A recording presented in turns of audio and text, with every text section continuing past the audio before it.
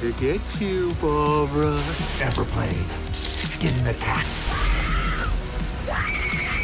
Someone's in the back seat! Tell me where you are, John! Wolfman's got Nards! Hi guys, my name is Barry and welcome back to the channel. I want to talk about Scream 6 being a remake to Scream 2. Now, I think everyone knows there's a lot of similarities between Scream 2 and Scream 6. And I know that some people say online, well, it's not just Scream 2, it's other Scream movies that Scream 6 is maybe not just copying, but taking inspiration from. And that's true, movies like Scream 3, etc.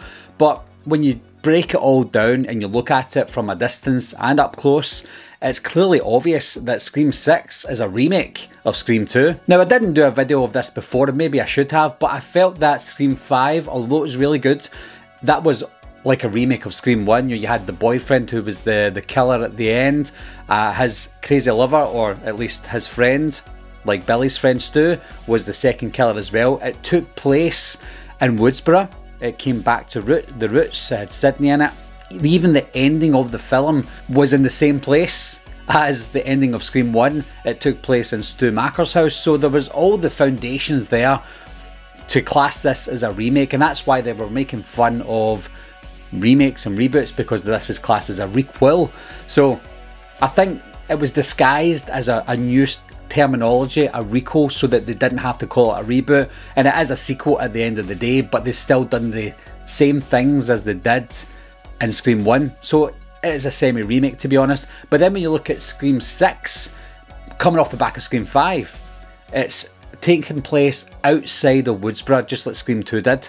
But I think when you look at everything that they copy with Scream 2, they go that step further. Maybe for the good, maybe for the better, maybe for the worse, I don't know. But they go that step further. So instead of going from Woodsboro to a college close by, they're going from Woodsboro to New York, all the way across the country to the other side of America. So they're taking that a little bit step further.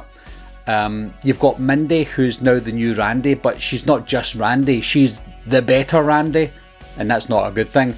She's even better than Randy. She's telling them the rules of the sequels, etc., or the rules of the requels in this case. So she's that step further than Randy. She even tells the rules at college, just like Randy did as well. So she's telling the rules of her sequels, and Randy was telling the rules of his sequels as well. So you've got that similarities. And then, similar to Scream 5 and Scream 1, the movie takes place in a theatre at the end of the film. And where does Scream 2 take place? That's right, the ending takes place in a theatre as well. So there's just so many similarities to that. Now, you can obviously dig deeper. I'm not going to do that because there's so many similarities. But then when you're looking at the killers, the motives behind the killing, they go that step further. There's not just one person that wants to get revenge for the death of a previous killer. You've got 3 people that want to get revenge for the death of the previous killer. Now, in Scream 2, Mrs. Loomis wants to get revenge for the death of her son Billy Loomis, who was the killer in Scream 1, and he was trying to kill Sydney. In this one, it's the exact same. Instead of Mrs. Loomis, you've got Detective Bailey, who wants to get revenge for his son Richie, who was the killer in Scream 5, who tried to kill Sam. So the similarities are just so blatantly, obviously in your face. And I don't know if Radio Silence, the creators of this new trilogy, I don't know if it was intentional and they want us to know that it's intentional, or it's just a carbon copy and they don't realise it, that what they're doing is simply remaking Scream 2. What did you just say? But what does that mean for Scream 7? Is Scream 7 going to be a carbon copy and a remake, essentially, of Scream 3? Or are they going to try and make us think that that's the case and go off on a different angle and do something completely different? I'm hoping that's the case. But if they want to do similarities to Scream 3, are we going to get a family member return at the end of Scream 7, just like Roman did at the end of Scream 3? Is maybe Sam's mother going to come back and be one of the killers? Probably. Is Tara's dad going to come back with Tara's mother, Christine? Are the 2 of them going to be killers because they'll take it that step further than just one, just Roman? Possibly. Are they going to do it? I would imagine so, to be honest, if they go the same trend. Now, if they don't want us to guess that, because that would be too obvious, then they have to change it up, they have to go a different route. Could Stu Macker come back and bring everything full circle? Yes, of course it could.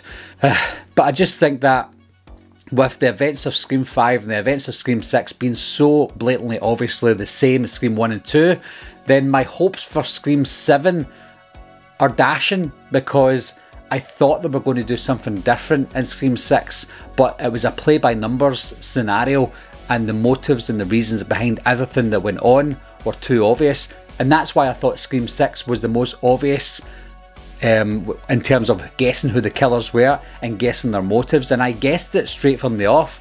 And I've said this before, as soon as Quinn said her dad moved to New York City Police Department to be closer to her, I thought, okay, he's a killer. And then when she said my brother died, I'm like, okay, her brother was related to one of the previous killers, most likely Richie, and that all took place. It was all murder by numbers, no pun intended, but it was just all played out the way I thought it would because of the events of Scream 2 and the situations and the scenarios that they got themselves in. So for me guys, Scream 6 is a remake of Scream 2. So what are your thoughts behind that, guys? Am I looking too far into it? Do you think what I'm thinking will happen in Scream 7 will happen because of the events of Scream 3? Who knows? Leave your thoughts and comments down below, guys. Let me know what you think, and as always, thanks for watching, thanks for subscribing, and I'll see you soon. Bye bye.